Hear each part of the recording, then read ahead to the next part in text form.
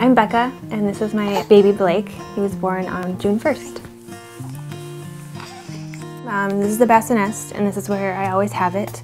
Our room's a little bit smaller, so our pack and play took up this whole space here, whereas the bassinet, you know, I can have just in this little small space, and if I'm doing the bed, making the bed, I can just move it around and push it away, or I can bring it right next to me when I'm going back to sleep.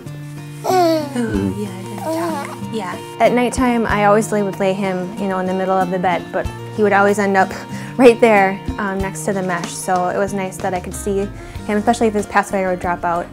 I know SIDS is a big risk, and I've taken classes and stuff, so I really want them to be in their own bed.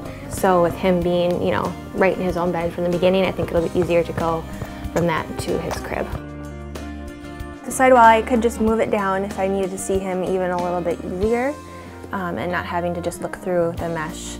And if I was nursing, I could just kind of lean over and lean on it and pick him up, and not have to actually get out of bed and pick him up and get back in bed. I also really liked the light. It was easy to see, turn on and find things in the crib without having to get up and turn a light on.